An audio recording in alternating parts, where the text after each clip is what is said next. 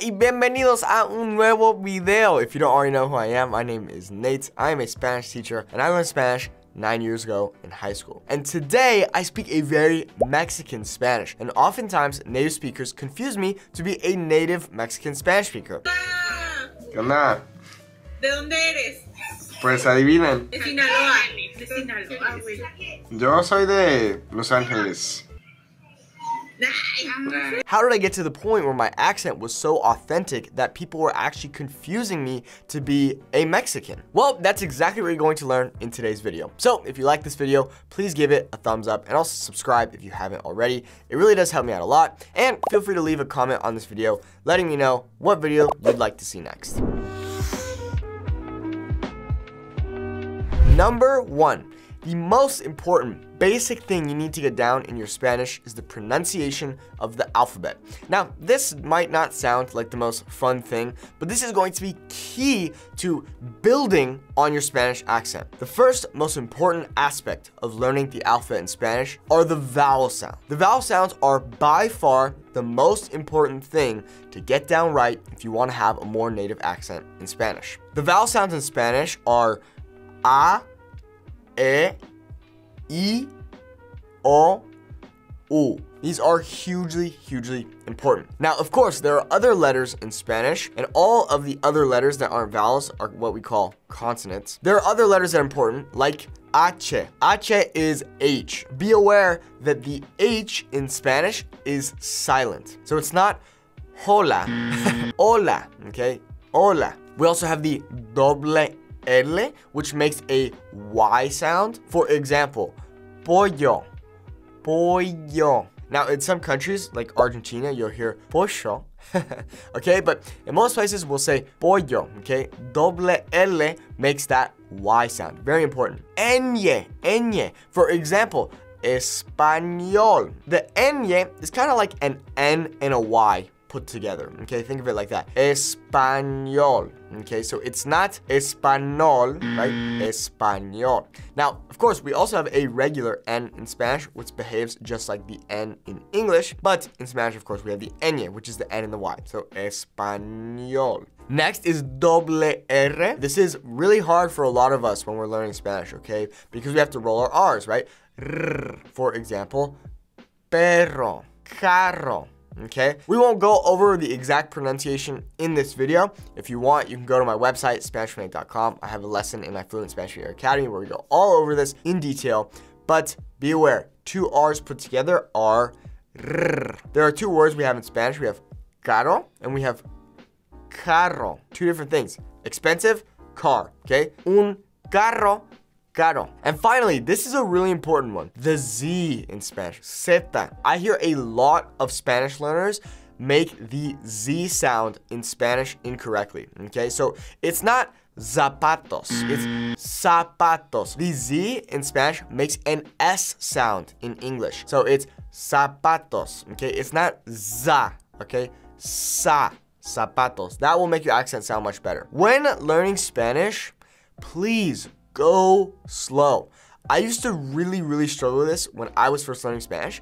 I would get super excited and I would say, great, I want to speak super fast and it's going to be great and my accent's going to be awesome. But when I would try to speak at 10 million miles a minute, my accent would get really bad, okay? So that's another little expert piece of advice, right? So get the vowels down, but also remember, go slow, okay? When you speak slower, your accent is going to sound much more native. Hey, you, yeah, you. You want to learn fluent Spanish? Well, you're in the right place. Go to my website, SpanishWithNate.com, and you can learn fluent Spanish with me. And if you call now, you get a chia pet. I will send you a chia pet, and you can learn Spanish with me. Anyways, check it out, SpanishWithNate.com. Thanks so much. I hope you like the video.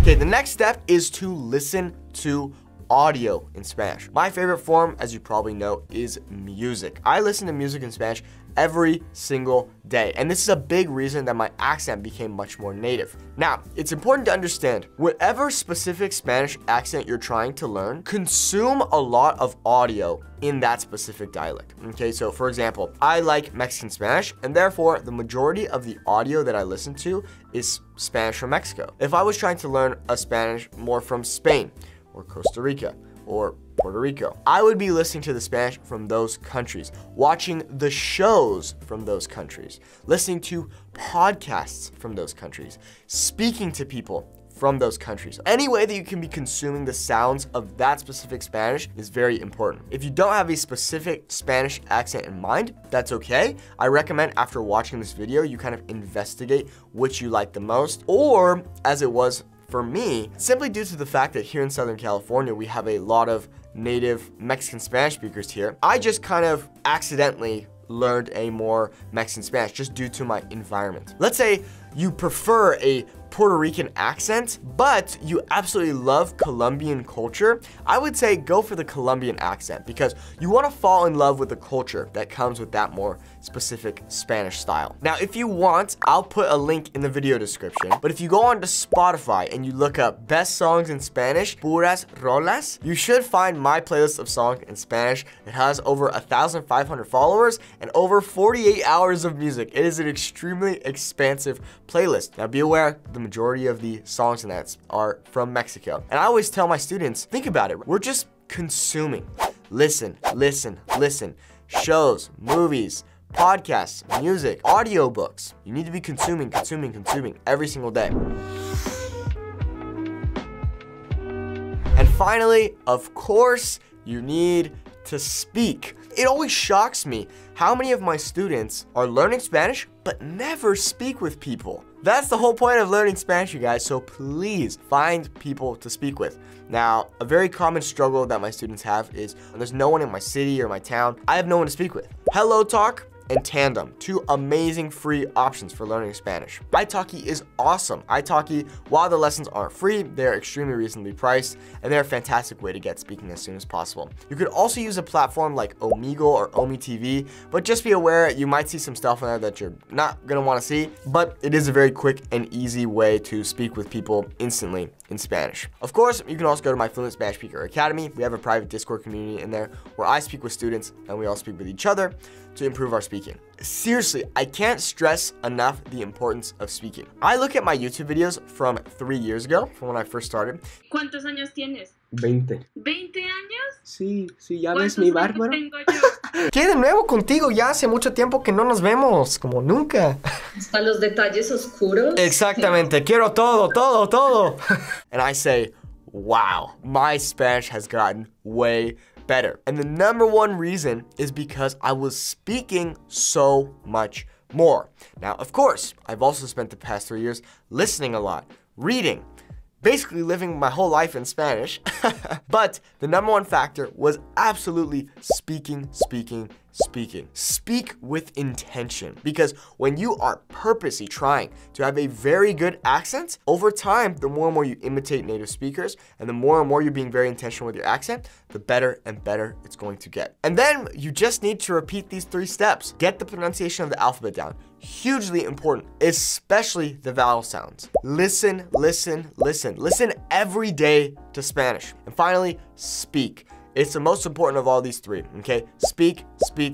Not only is speaking going to make your accent better, but it's going to make every aspect of your Spanish better. And not to say, speaking is probably going to be the biggest motivator for you, because it is the most amazing feeling when you can have a conversation with someone completely in Spanish and say, wow, I'm doing it. I'm speaking Spanish. Get the alphabet down, listen, and speak. Well, muchas gracias por ver este video. Espero que te haya gustado. Si tienes una pregunta o un comentario, por favor, házmelo saber en los comentarios.